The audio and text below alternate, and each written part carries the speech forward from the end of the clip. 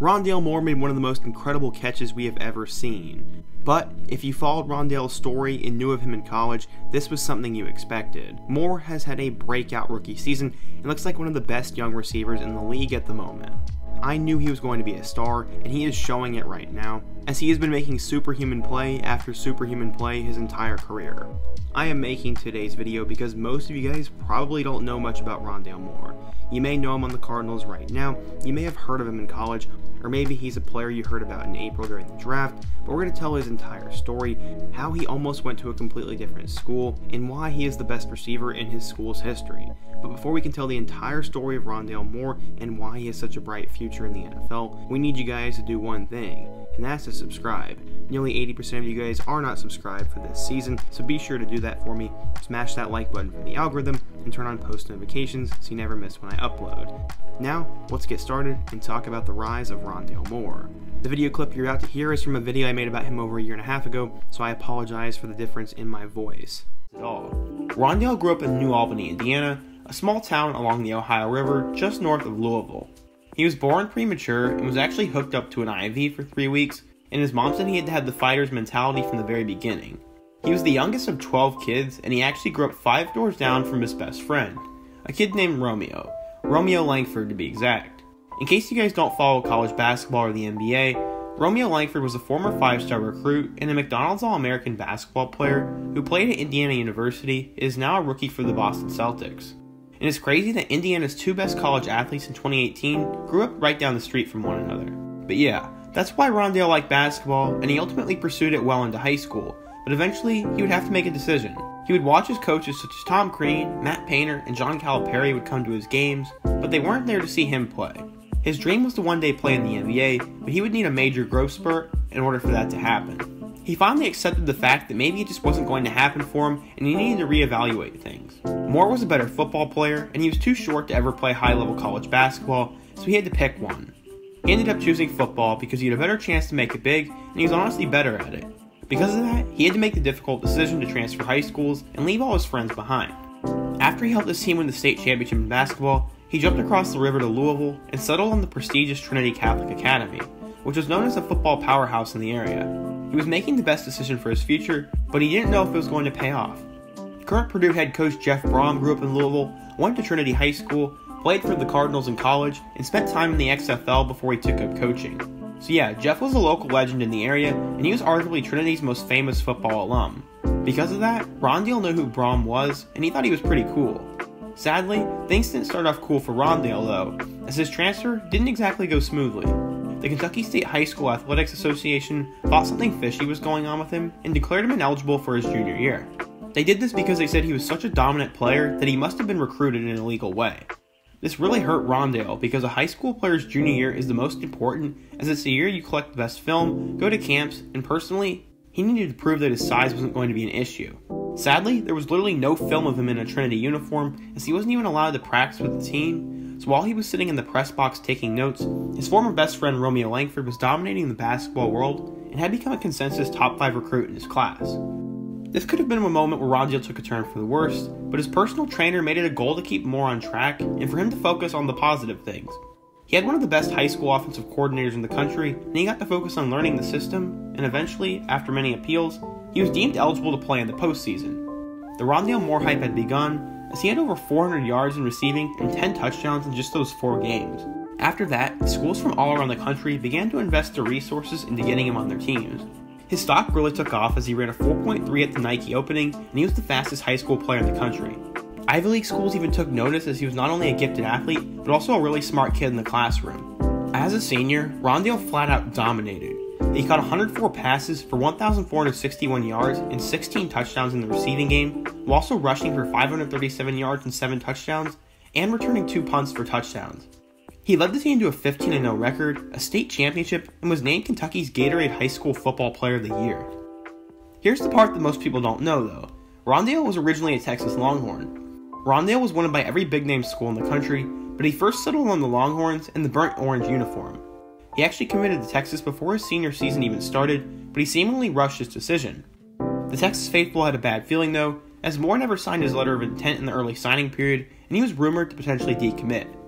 At the same time, the coach that I was talking about earlier, Jeff Brom, was becoming a bright young head coach in the college football world, as he had led Western Kentucky football to arguably its best era ever. Purdue was still coming off arguably its worst era in program history, as head coach Darrell Hazell had completely run the program into the ground.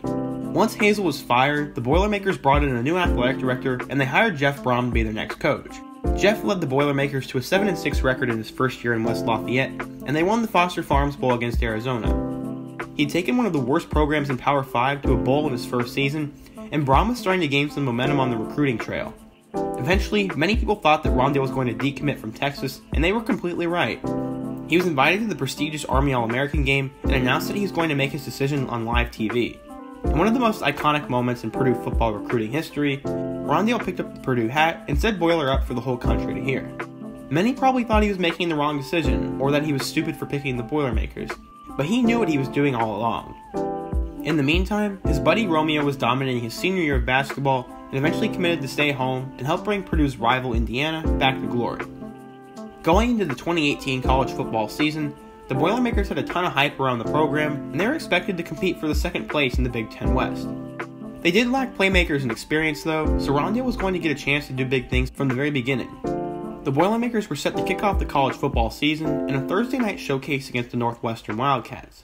I was lucky enough to be in attendance for this game, and it was such a fun night. Rondale's first career catch, he put a defender on stilts, and a few plays later, he caught his first career touchdown pass. The following drive, Rondale took a jet sweep 76 yards for a touchdown, and the college football world was witnessing the birth of a star. Purdue went on to lose that game, and then lost their next two games by way of game-winning field goals. One of them was a terrible loss to Eastern Michigan, and the other was to Missouri. Rondale would also catch 11 passes for 137 yards and a touchdown. He continued to break out and caught 2 more touchdowns in an upset win over number 23 Boston College. He had 2 more big games against Illinois and Nebraska, and Purdue was back to 3-3. Now he was going to be on college football's biggest stage, as the Boilermakers were set to face number 2 Ohio State in a primetime matchup. Fueled by Tyler Trent, Purdue played one of their best games in program history and dismantled the Buckeyes 49-20. In that game, he caught 12 passes for 170 yards and 2 touchdowns, one of which was one of the best plays of the 2019 season and was truly remarkable. Personally, I was also lucky enough to be at this game too, and it'll likely be the best college football game I will ever attend. From there, Rondale was a star, and Purdue football was cool in the eyes of the casual fan, in large part thanks to him. They lost a close game to Michigan State the following week, and then he helped them knock off number 19 Iowa by way of a last-second field goal. They lost a blowout game to Minnesota on the road, and then lost a heartbreaker to Wisconsin in 3 overtimes. He finished the year with a huge game against his rival Indiana, and Purdue was headed back to a bowl game, as they got absolutely humiliated by Auburn in the Music City Bowl, 63-14. Rondale put up video game type numbers his first year, as he caught 114 passes for 1,258 yards and 12 touchdowns. He was the 3rd player in Big Ten history to catch over 100 passes in a season. He broke Purdue records for all-purpose yards in a season, and he was named the Big Ten Freshman of the Year, Big Ten Rookie of the Year, a first-team All-American, and the recipient of the Paul Hornung Award for the nation's most versatile player. Going into the 2019 season, Purdue was expected to compete in the Big Ten West, and Rondale Moore was a serious Heisman contender. The Boilermakers continued to recruit well at the wide receiver spot, as they brought in 4-star recruits Milton Wright, TJ Sheffield, and David Bell.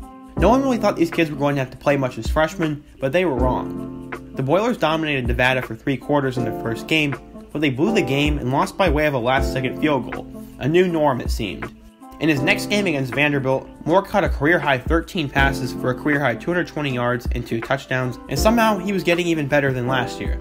Their quarterback Elijah Sindelar was injured, so freshman Jack Plummer had to start in their next game against TCU. The offense played terrible, and the Horned Frogs blew Purdue out. The undefeated Golden Gophers came to town next, and the worst-case scenario happened. On the same exact play, quarterback Elijah Sindelar went down with a season-ending injury, and Rondale ended up hyperextending his hamstring. He was also done for the year. From there, the Boilermakers' season was essentially over as they went 4-8, but on the bright side, true freshman David Bell emerged as one of the best wide receivers in college football, and now the Boilers have one of the best receiver duos in the country. Unfortunately, we get to see very little of those two, as before the 2020 season would happen, we had a lot of stuff go on in the world, and Rondale Moore decided to opt out. He eventually would opt back in after a lot of backlash. He played in 3 games. In those 3 games, he definitely went off, though. He'd only appear in 3 games, but he certainly made his presence felt in those games. He had 15 catches for 116 yards against Minnesota, while also running the ball 3 times for 20 yards and a touchdown. That was a pretty insane game, and Moore helped his draft stock. The following week against Rutgers, he caught 7 passes for 66 yards, and then to finish his collegiate career at Purdue, he caught 13 passes for 78 yards against Nebraska. In 3 games, the guy caught 35 passes for 270 yards, and he was legitimately superhuman. He also went down, in my opinion, as the best receiver in Purdue history. While statistically he may not be, there was no player more electrifying than him, and he was going to inevitably have a big career in the NFL. As we flash forward to April, he really started to blow up as a superhuman-like player, but for some reason he was not seen as a first-round pick. While there were some mock drafts who had him going late, he would eventually fall on draft night. Whether by luck or by design, Moore fell all the way to the 49th overall pick by the Cardinals, and it seemed like a match made in heaven. Combining Cliff Kingsbury, a young star quarterback in Kyler Murray, and all those weapons, Moore was going to have the opportunity to contribute right away, while also not having a ton of pressure on him. According to a lot of people, he really played well in fall camp, and he was going to have a role during his rookie year. He would appear in his first game against the Titans, as he would catch 4 passes for 68 yards. He wouldn't catch his first touchdown pass until week 2, as against the Vikings he caught 7 passes for 114 yards and 1 touchdown.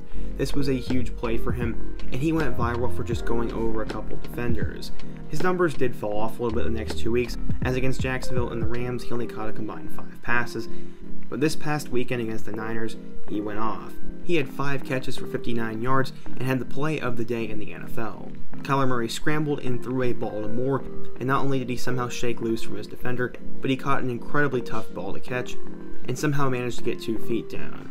This broke Twitter and social media, and everyone has been talking about Rondale Moore since then. I've seen his name pop up a lot in terms of fantasy football, and he's been one of the best rookie receivers in this class. So far in the year, he's caught 16 passes for 211 yards and a touchdown, and at this rate, he's probably going to be nearly a 1,000-yard receiver. Not only that, but the Cardinals are the last remaining undefeated team, and right now, a lot of people think they can get to the Super Bowl. Rondale Moore has always won and always put up big numbers, and it seems like it's just going to continue for him in the NFL. And despite people still counting him out, he always finds a way to make it happen, and I think he is one of the better young receivers and will be one of the better receivers in the NFL in the coming years. What do you guys think, though? Who is a player I should do next? How good are the Cardinals and Rondale Moore? And what is another topic I should take a look at in my next video? Be sure to let me know down in the comment section, subscribe if you're new here, hit that like button, and check out all my other videos on the end screen. I hope to see you guys again soon, but until next time, peace.